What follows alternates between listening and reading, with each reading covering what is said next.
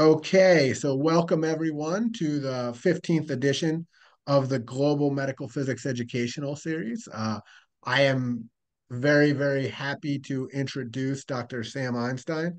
So we used to be colleagues a few years ago at the same hospital, and now we work very, very close together in sort of opportunities at Rad 8 International.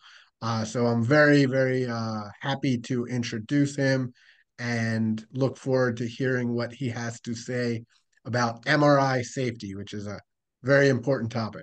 So, Dr. Einstein, take it away. Thank you, Joe. Yes, my name is Sam. My email is einstein@psu.edu if you ever have any questions about this. And so we're going to go through some of the random stuff about MR safety. Please feel free to interrupt or start some conversations in the middle of the lecture. That's fine. I'll also save time at the end for questions as well. Let's see.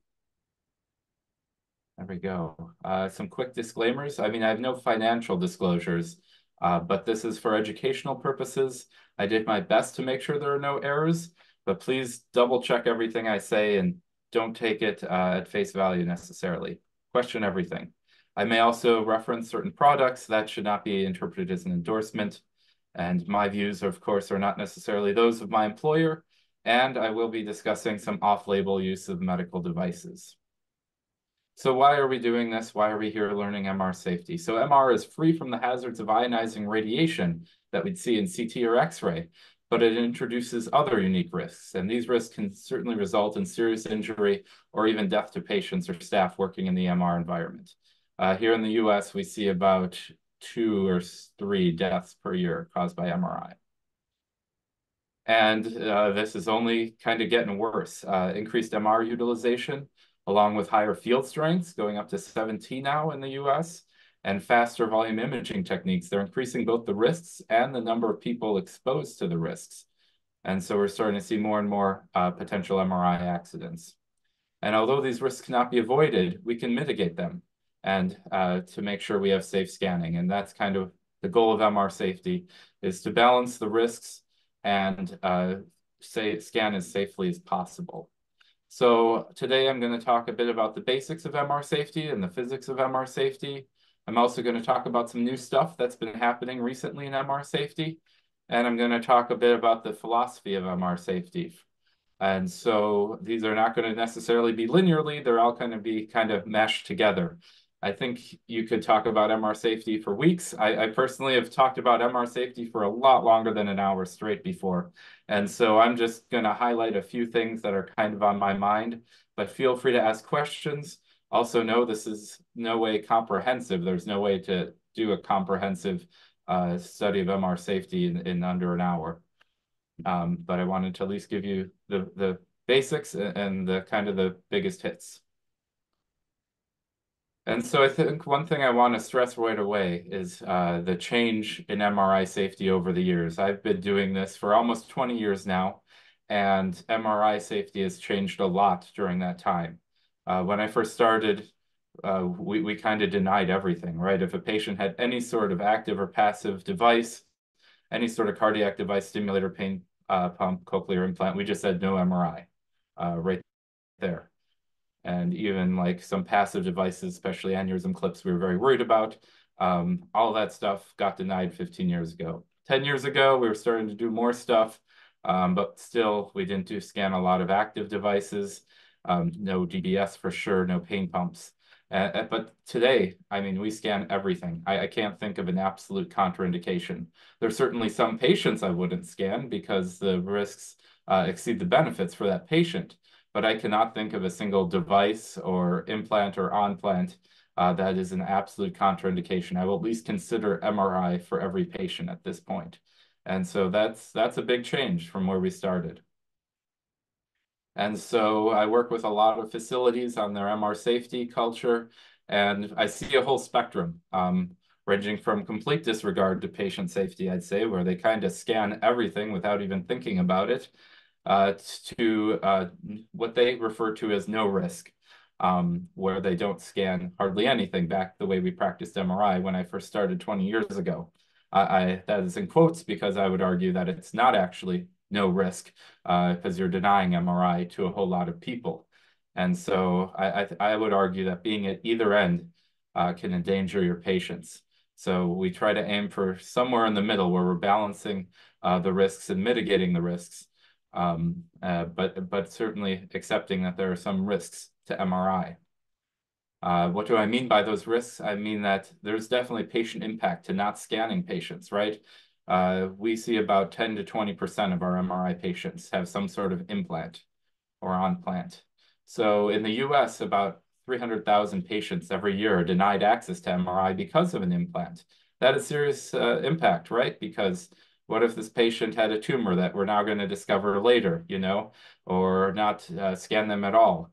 That creates a serious morbidity and mortality as well, denying MRI. And we'll note most of these are CIEDs in the United States. So what is a CIED? This is a cardiovascular implantable electronic device. And so think of these as pacemakers, implantable defibrillators, that sort of thing. So these devices are broadly classified as MR conditional or non-MR conditional, which we sometimes call legacy devices. And the large body of research to date has actually demonstrated that both types of devices are low risk from a physics radiology perspective if you take proper precautions. That is key. You have to certainly do certain things when you scan them, but they can be scanned low risk.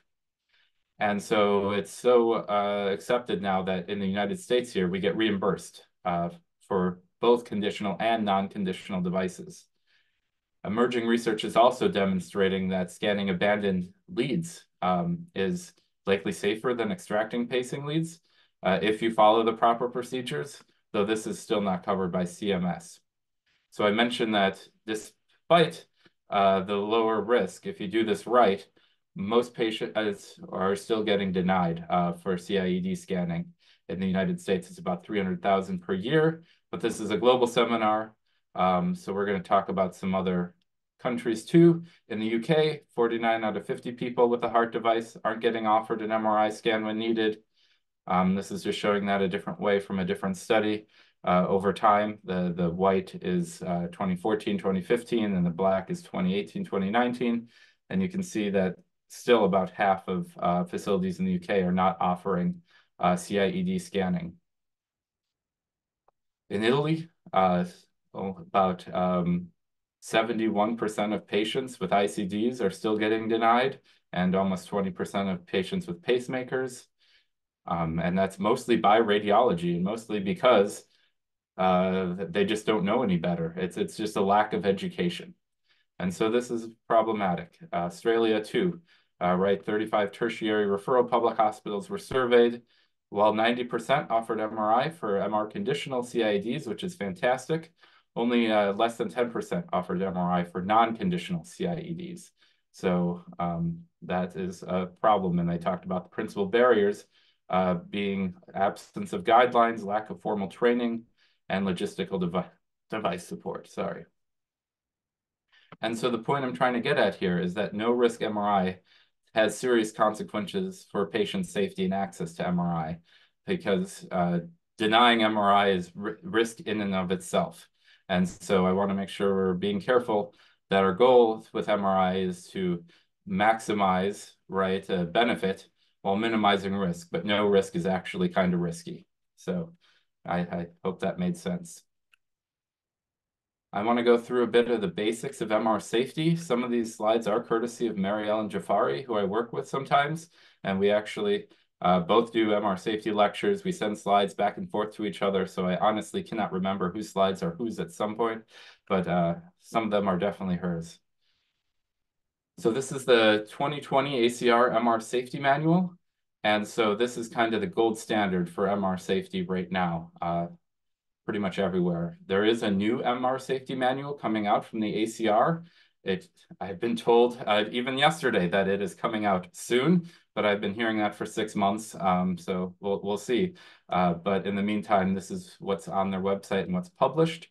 So sites that are accredited by the ACR have to follow this manual, but other sites kind of should be following it as best practice. As I noted, a complete overhaul is in the works. And it's good stuff in the new manual, mostly. I did have a lot of concerns, but generally we follow this manual. That being said, there are some things I don't follow with this manual as well. There's some things I don't agree with. You kind of always have to think for yourself, right? To paraphrase Dickinson Richards, who is the father of cardiac catheterization, we're healthcare professionals. We're not priests. And so, what the heck, I'll just quote him. Let's see. So let's see. The differences are basic. A priesthood is concerned, as it should be, with tradition and with rites and symbols, and with his own hierarchical succession, both in respect of persons and ideas. It sets up the gods and then has to worship them. Inspiration is derived from the temple and not from those who have built it. The institution, after a while, comes to be more important than the people in it, or even than those whom it is supposed to serve. So that is the role of priests, right? To carry on tradition. I think we all know, right? 5-Gauss. Keep patients away from 5-Gauss until they are screened. But how many people know where it came from? Who put that in there? How many people know we no longer have a 5-Gauss line, that it's actually changed by most recommendations? Right? That's the danger. In contrast, for healthcare professionals, right, that's different. A profession is a group of men who claim or profess a special skill or competence, an art, to be exact, who are dedicated to this. But they remain independent individuals and deal with the same on an equal plane. They are not absorbed into an institution nor bound by its traditions. Their inspiration is derived from many sources, not from one. So the whole point of me going off on a wild tangent is that I want to make sure you know that the way we develop MR safety needs to be through experiment and through rigorous debate. It can't be just following these manuals. So this is considered the gold standard, but by all means, don't just read this and follow everything in it, please. And so when we talk about the effects of MRI, we're going to be talking about the 3 fields: static magnetic field, gradient field, radio frequency field.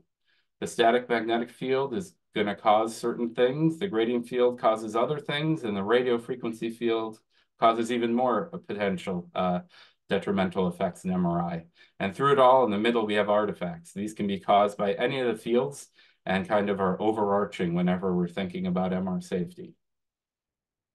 And so the static magnetic field B0, of course, is generated by the magnet. We use it to align all our protons in the patient. It is generally 1.5 or 3 Tesla for most scanners. And this is a fringe field map, so it's kind of like a topographic map here, showing the field strength at different places. And again, we've actually switched from 5-Gauss to 9-Gauss line. And that's kind of the point where we are worried that it could interact with certain devices such as CIEDs or pain pumps or that sort of thing. And when thinking about B0 fields, keep in mind that they also extend vertically to the ceiling and down beneath the floor as well. But the hazards of these static magnetic fields are that ferrous objects can experience 2 forces. There's the translational force that causes ferrous objects to be pulled towards the magnet and turns them into dangerous projectiles. You may all have heard stories about oxygen cylinders and various things getting sucked into the magnet. That's from the B0 field. And these forces tend to be greatest at the edges of the magnet. And it's actually 0 in the center of the magnet, believe it or not. Once you're in the very center of the MRI, there's no more pulling. There's also a torque or twisting force caused by B0 that causes ferromagnetic objects that are not spherical to try to twist in the magnetic field. Those, unlike the translational force, are actually greatest in the center of the magnet. So if a patient has a clip that's ferromagnetic in them, I'm more worried when that's in the field and it's right in the center of the magnet. There's also something called the lens effect caused by B0.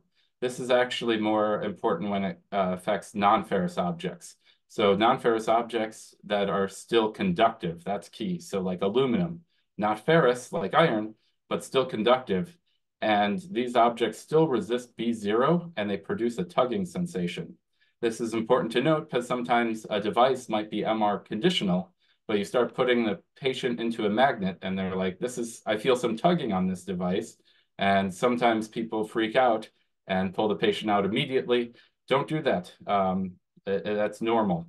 there is a tugging force even on non-ferromagnetic implants caused by the lens effect. I'll also note that the fringes of the static magnetic field, or even the magnetic field itself, can interfere with implanted devices such as CIEDs and drug pumps, and that can result in potential injury or death. These devices contain potentially reed switches, which work via magnets, so having another magnet can switch these. MRI can switch pacemakers on and off. It can also cause drug pumps to empty based on the static magnetic field. So that's definitely a real hazard. And we talked about the projectile effect. So ferrous objects brought into the scan room, pulled at high speed. Again, be very careful about screening and make sure ferrous objects are not brought into the scan room. B0, in order to create that magnetic field, that's a superconducting magnet.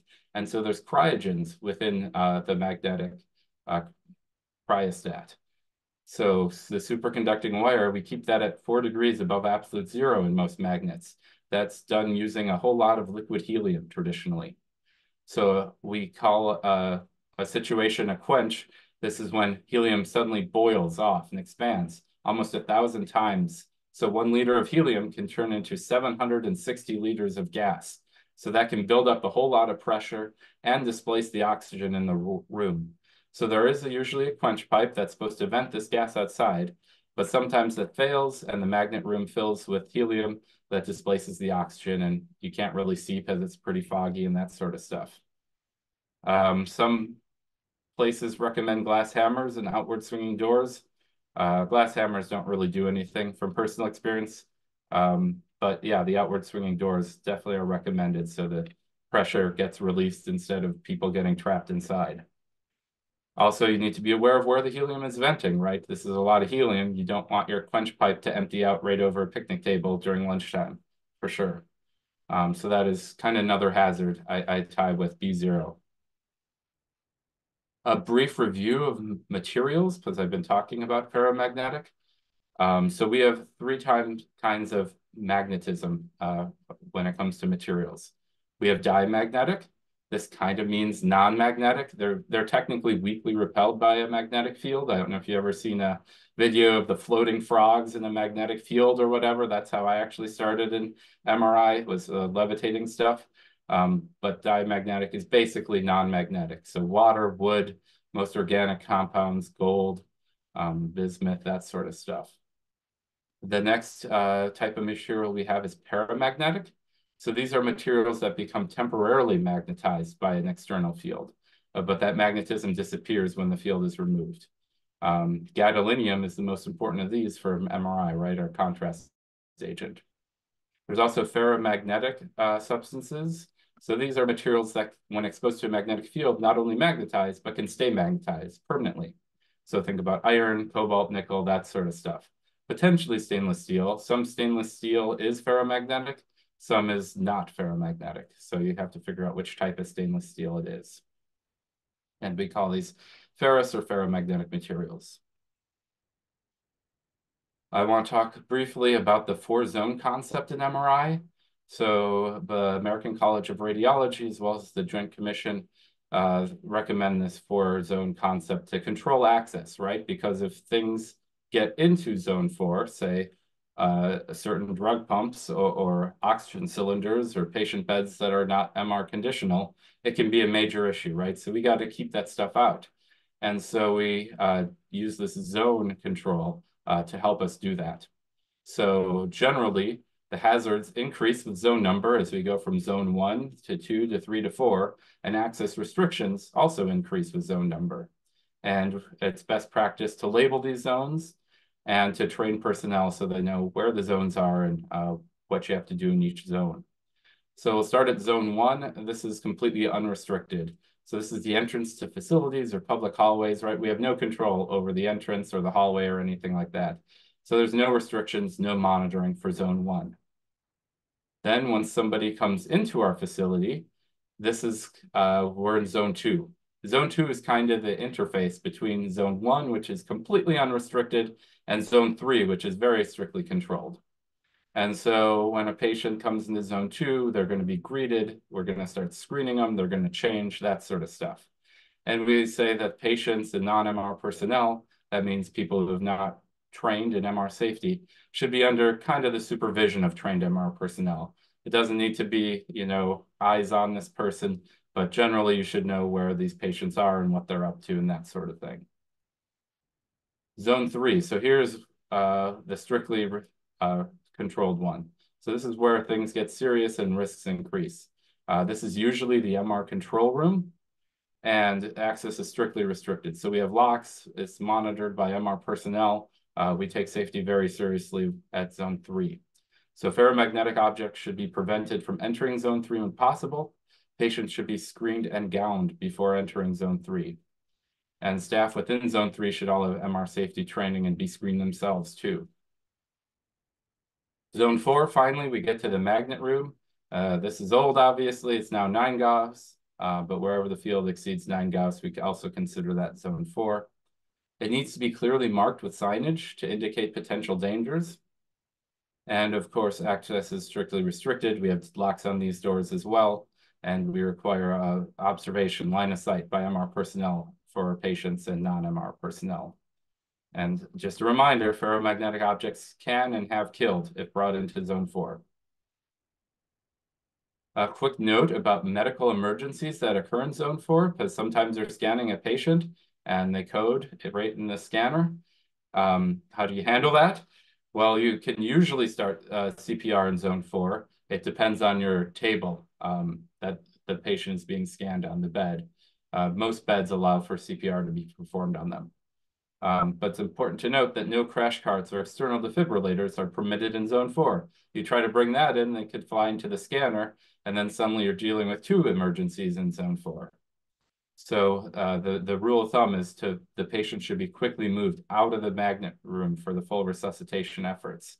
Obviously, you call a code and deal with that, but the code should be done somewhere outside of Zone 4. We try to remove them all the way to Zone 2 while someone's performing CPR on the bed and do stuff out there. You have to be very careful about running a code in MRI.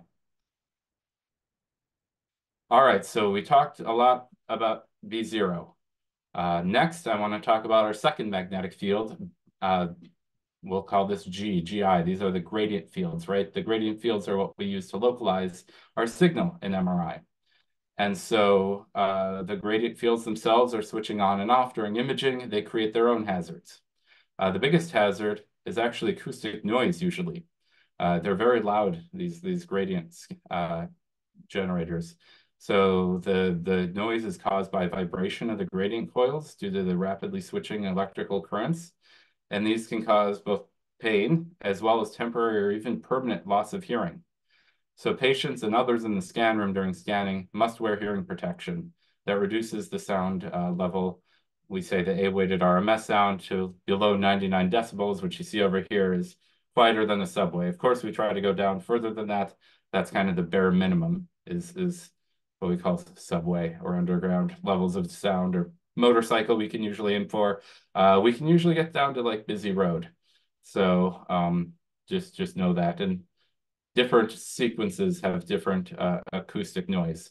So yeah, once you get to the EPI, it can get quite loud. So we need to make sure we're providing hearing protection for the patients. I will note about 20% of reported MR injuries are actually hearing damage. So it should be mandatory, the hearing protection, and it should be 2 forms of hearing protection, and make sure it gets put in. Don't just like hand the patient earplugs and say, make sure you put these in. Make sure it's done right. And that's for everybody in the scanner room. If you are scanning a kid and the parent is staying in the room, they need hearing protection as well. Another potential issue with these gradient fields is that the rapidly switched magnetic field gradients can result in uncomfortable or painful peripheral nerve stimulation. So MR operators can reduce the probability of PNS by using normal operating mode for DBDT, but I don't know. I think that's rarely necessary. With PNS, it's uncomfortable, but there's no permanent damage. I think it's more important just to be aware of the potential for PNS. So again, this occurs when we have rapidly switching gradients. Again, I'm thinking EPI. So if a patient is complaining of something painful during EPI, especially in their fingertips, it's probably less likely to be a burn or thermal damage, which we'll talk about next, and more likely to be this peripheral nerve stimulation.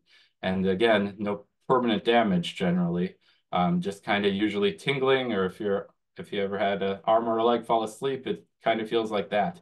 It's more important just to be aware of this. In contrast, another potential gradient field hazard that can be quite dangerous is that devices and implants in the field may experience induced voltages from this gradient field. So for example, abandoned leads for cardiac pacemakers, they actually don't heat up as much as we thought they would. But a bigger issue is these gradient field hazards. You can induce a voltage into that wire. That wire has one side right in the heart tissue. So you can actually induce arrhythmias if you're really pushing your gradients hard. And the wire is right where the gradients are the greatest. So if you're doing like a head scan, your gradients are going to be the greatest, a bit further away. And look, that's right over the heart. And if there's an abandoned lead right there, you can induce quite a bit of voltage and potentially cause an arrhythmia. So that's an important thing to remember. The third field, so we've talked about B0, our static magnetic field, G, our gradient fields. Now we're going to talk about B1, which is our RF field. So this is the field that's generated by the coil, right? Usually, most MRI systems, the transmit coil is actually built into the scanner. And there's a big quadrature body coil built into the scanner that's generating this field. If you're using a TR coil, of course, the TR coil is probably the one generating this field. And the main hazard with this B1 field is heating. It's kind of works similar to a microwave. So the more power we put in, these RF fields can induce currents within a patient and create heating. So 2/3 of reported MR injuries are burns. And we kind of differentiate, we group these into 3 types of thermal injuries. Direct contact, where the patient touches the bore of the scanner, which is hot. Conductive loop, that's formed by external conductors or the patient's body. And the resonance phenomena. Those are kind of the 3-way we see thermal injuries. So for the near field or local effect, this is touching the bore of the magnet, which generally heats up during scanning. And so most common, of course, in obese and large patients, which are much more likely to touch the bore. And so the way you prevent this, of course, is proper patient positioning and the use of padding. The patient's skin should never touch the bore of the scanner. Conductive loops in the electric field of the B1 cause a charge buildup at pinch points. So you see some pictures here, but you can see kind of on the diagram here, we have a pinch point. So there's current that's generated by these RF fields, and it's flowing through the patient. And if there's just a tiny point of contact, all that current gets pushed into a very tiny area, and then it becomes substantial enough to cause a burn. You actually don't have problems if you have like large areas of contact. The problem is more the small areas of contact. You're kind of concentrating all that current into a small place. And so we see these right where patients are potentially touching themselves. Inner thighs are a very common point. Also the hand or finger contact. We also see these corners in metallic implants, objects, or devices. They can concentrate the current as well, or metallic fibers in clothing and fabric. We're seeing more and more of that. So again, no loops, right? Keep pads around all the patient. There should not be any patient loops to prevent burns. The resonance phenomena, that is kind of the third category of the way we get thermal injuries. So wires and elongated conductive objects act like antennas in the RF field. So you produce standing wave patterns of voltage and current that are concentrated near the tips. So it's the tips that generally heat up. This is showing a DBS, deep brain stimulator. And so obviously the antennas work better when their length is at the resonant frequency. So we tend to see maximal heating when the length is either the wavelength of our RF frequency, or even quarter or half wavelengths, just kind of fractional parts of that wavelength. And the greatest heating, again, exposed non-insulated wires, lead tips, that sort of thing. And so I always check the shape of and length of the device or object if when you're kind of doing a assessment of the risks here. For reference, the resonance lengths, it generally decreases at higher fields. So we're generally more worried about this at high fields because we have a whole lot of stuff that's, 4 to 6 centimeters. We kind of have less stuff in the 25 centimeter range where we're worried in 1.5T, but it still happens. External fixation devices and stuff like that can definitely heat up and through resonance, or really long leads. Sometimes they have to implant a device, in the stomach or lower back and run leads all the way up to, pretty high in the patient. Those can definitely resonate and cause heating. So because heating are, again, most of our injuries in MRI, I want to reiterate the ways to mitigate thermal injuries. 1, avoid direct patient contact with the bore or any coils in there in the bore. Avoid loops, including those created by skin-to-skin contact. Again, common places are going to be the inner thighs, fingers, also a panniculus if your patient has one. You have to use proper padding to space stuff out. And by proper padding, I mean use the pads that came with your MRI system. They should be at least 1 centimeter. Sheets are not good enough. Remove unnecessary electrical conductors. We've seen a lot of burns caused by EKG leads and that sort of thing. If they're not designed for MRI, make sure those are off on a patient if you're bringing in an inpatient. And if there's electrical conductors that need to remain that are MR conditional, you've checked, try to insulate them and remove loops. By insulate, I mean put padding again between the wire and the patient, and remove any sort of loops within there. Try to have a straight run straight out of the bore. Have patients change out of street clothes. Again, we're seeing more and more clothes that have metal in them for antimicrobial reasons. Remove transdermal patches if possible. That, of course, is a risk-benefit assessment. Depends on what kind of transdermal patch it is, but some patients have medication patches. Remove those if possible. And with large tattoos, consider ice packs. So, all right, we talked about the hazards from the 3 different fields. How do we know if an implant or something is safe to bring into the MR environment or not? Well, there's labeling. Everything should be labeled. And so there's 3 potential labels here. The first is MR safe. That's the green square. And these objects are safe in all MR environments. You don't even have to think about it. So there's no conditions or restrictions. And it's reserved for non-metallic objects, also non-magnetic or non-conductive objects. And next, we have the yellow triangle, which is MR conditional. This means it's safe if you meet certain conditions. It's then potentially unsafe if you're not meeting those conditions. And finally, we have what's known as MR unsafe. There are known safety risks in the MR environment, primarily ferromagnetic objects. That said, even though there are risks, I don't like the symbol, right? The strike through MR, because there's definitely plenty of patients we scan with unsafe devices because we determine that the potential benefits outweigh the risks.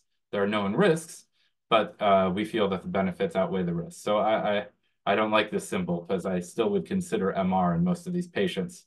But of course, some of them, the risks outweigh the benefits, and we don't do MRI. But it's never absolute. The label should not be determining patient care, right? It's the radiologist that should be determining it.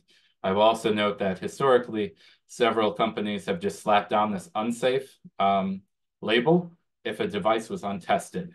It was kind of a guilty until proven innocent sort of thing, where if you didn't test your device, you just said, oh, it's unsafe because I cannot have not run the test to verify that it can be scanned. So sometimes unsafe does not actually mean unsafe. Sometimes it means untested, just FYI. And I just want to say, again, one of the most important things here, the single most reliable source, whether the implant is safe, conditional, or unsafe, is the manufacturer, right? Don't always trust Google. Don't always trust various databases or MRIsafety.com, even though it's a very good resource. Always check with the manufacturer if you have any doubts. You can go to their website, you can call them. but they're the ones who can tell you the current status of the implant. Note that the status of the implant may change over time. I've definitely seen objects change categories from unsafe to conditional, and likewise, I've seen conditions change over time, especially with deep brain stimulators. So I always make sure you're looking up the new or the most recent safety information. If you had a device, a few years ago and you're now scanning it again today, just double check that it's the most current information is best practice because these conditions do change. And so what kind of conditions are we talking about when we're saying MR conditional? There may be all sorts of conditions. It could be on the static field strength. Maybe you can only scan at 1.5 T and not 3 T. Maybe the spatial field gradient. That's the thing that kind of produces, that's related to B0 and it kind of produces the pulling force. The type of coil, maybe we can only use a transmit receive head coil on this patient. Maybe we cannot use a transmit and receive head coil on this patient. There could be conditions on SAR, B1 plus RMS. That's our transmit power we're putting into the patient. The duration of single series or entire scanning session. So maybe we can only scan for 15 minutes. Time varying gradient slew rate. For example, they might say you have to be limited to 200 millitesla per second, per centimeter. Yes. Landmarking or centering. Maybe you can only landmark at certain places on the patient's body. Maybe there are conditions on the location of the device in patient body. You can scan the patient on label if it's over here, but you cannot if it's over there. The location of the device in the RF field. Maybe as long as the device is outside of the coil, you're okay. There might be also conditions on patient monitoring, right? We might have to monitor the patient. For these pacemakers, we typically have more advanced monitoring, not just the stuff that came with the scanner, but a separate monitoring system. And that's going to be monitored by an ACLS qualified nurse. So a nurse that's trained in recognizing EKG signals and can react to that. I talked about SAR, so I want to mention what SAR is. So SAR is the specific absorption rate, which is the amount of power, you can think of that as heat, deposited into tissue by our RF irradiation per unit mass. And it's going to be proportional to B naught squared times alpha squared times D. Don't worry, there's no test later, but I just want you to kind of think about how SAR generally goes up with increasing B0. It also definitely goes up with the RF pulse flip angle. So if you have a SAR limitation and you need to bring down SAR a little bit on your sequence, one of the best ways to do that is to reduce the flip angles, especially if you're using a spin echo sequence, the refocusing angle, right? Those 180-degree pulses have a whole lot of SAR in them. They heat quite a bit. And so we can easily bring generally a 180-degree pulse down to about 120 degrees, greatly reduce SAR, and still get pretty good image quality. D is the duty cycle, and SAR does depend on patient size because it's RF radiation per unit mass. So make sure when you have, especially if you have a SAR limitation, that you are entering the mass correctly, although that's important for patients even without any sort of implants. So always make sure you know how much your patient weighs and enter that into the scanner. The scanner is using that to figure out how much power it can deposit in that patient. It matters even in patients without implants because there are FTA or IEC SAR limits, IEC being the International Electrotechnical Commission that also kind of governs MR safety internationally. And so these are their SAR limits. And so for whole body, so for doing like an abdomen, we're usually in normal operating mode. So our SAR limit is 2 watts per kilogram. And we have different levels. If a radiologist determines benefits potentially exceed the risks, you can go to first level, which is 4 watts per kilograms. And then there's also technically second level that is never used clinically. It's only used in research. But the point I want to make too is that, again, if you enter the mass in incorrectly for a patient, it's going to do weird things and you can affect image quality or potentially risk safety. The head has slightly different SAR limits than the whole body. So where are we at? Let's talk patient screening. So we obviously screen our patients to make sure they're safe in MRI. There's a whole screening process. I want to leave time for questions, so I won't go too in depth on most of these things. But we always have a patient fill out a form, ask lots of questions just to make sure it's safe to go into MRI. We also will often put patients past a ferromagnetic detector to just make sure there's nothing on them that we forgot about. We commonly discover weird stuff like the life alerts. In this country, we have these devices that patients sometimes wear around their neck. If they fall, they can hit it and it calls for help. And so some of them forget to take that off, and we catch it with these. But I will also note that ferromagnetic detectors, you should know that they don't catch everything, especially if it's deep in a patient. So don't rely on ferromagnetic detectors. Also, the magnetic field from these ferromagnetic detectors actually exceeds 9 Gauss. So yeah, make sure you know if a patient has a pacemaker before you put them in front of these. Pregnant patients, generally safe. Still, we like to delay MR until after pregnancy if they don't actually need the MR. But if they need the MR, we just go ahead and scan them. The only thing we worry about are contrast agents. These can definitely cross the placenta, and we don't know exactly what they're going to do. So we're very careful about using contrast with pregnant patients. There should be a risk-benefit analysis and informed consent if you're planning to do that. And generally, if we have pregnant staff, we ask them not to remain in the scan room while scanning, just out of an abundance of caution. There's no actual evidence. So we have different responsibilities for different personnel in MRI.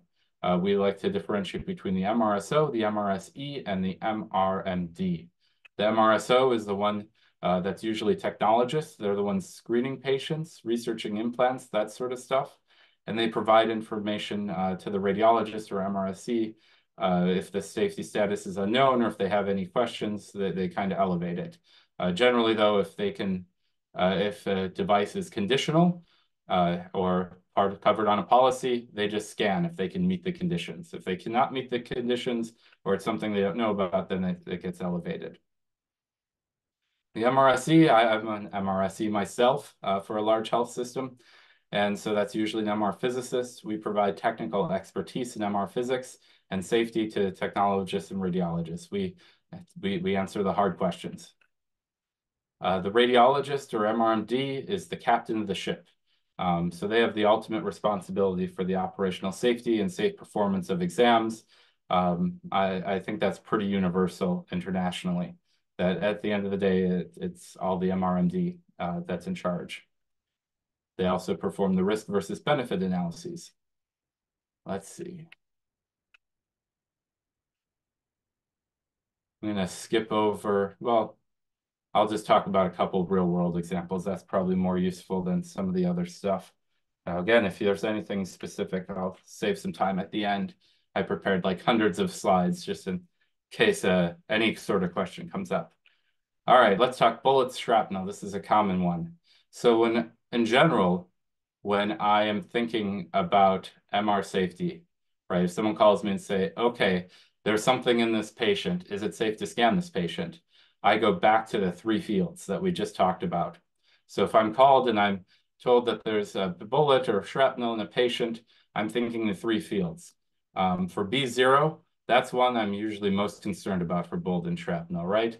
Well, most pellets or bullets are minimally ferromagnetic, although there are some notable exceptions, especially armor-piercing shot. Shrapnel is often ferromagnetic. So that's what I'm going to be mostly worried about, is that fact that there could be some pulling forces or some twisting forces on the shrapnel. Regarding D1, this is, again, the thing that causes heating.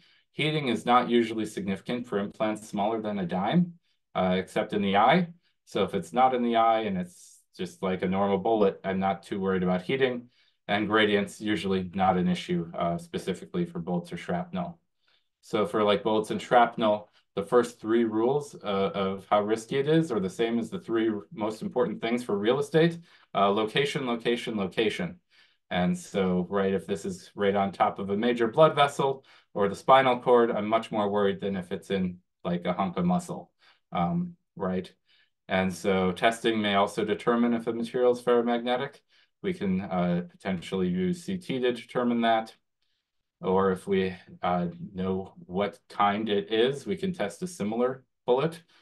Several studies have shown generally no adverse effects for most bullets and shrapnel, but caution is certainly warranted, and I certainly wouldn't scan if there were any questions or if it was located, again, near a major blood vessel or a spinal cord. You kind of got to assume that whatever it is likely going to move a little bit or twist a little bit. And yeah, artifacts, I will note, can be significant with these. Again, risk-benefit assessment has to be done for each patient to determine if they should be scanned or not. Tattoos, we often get questions about tattoos. B0, static field, not usually a problem with tattoos, except I will say that within about 2 days after a new tattoo is put on, the B0 can actually cause a little bit of smearing. So patients, not a hazard per se, except that patients really don't like it if you smear their tattoo. The gradient's not an issue. With tattoos, our risk is generally B1. Heating is definitely possible if the material is conductive or large. And so most tattoos, I will say again, are very low risk, but keep using those burn prevention measures we talked about and be wary of large tattoos or tattoos from, we kind of say, low-income countries or prison or that sort of stuff. There's more likely to be conductive material. And consider making sure that the patient is conscious and applying a cold compress to it if you're worried about it. Infusion pumps, this comes up too. I will say anything is possible with infusion pumps. There have definitely been multiple deaths from scanning these. It's absolutely critical to identify the infusion pump and the cargo. Don't take the patient's word that the pump is empty. Get some questions about MRI and anesthesia, and I would defer you to other sources. But generally, there's some very good consensus documents. It is possible to do MRI and anesthesia relatively safely. Just kind of follow the guidelines. GBCAs, just know that there's new group 2 agents. No new updates on GBCAs in pregnancies.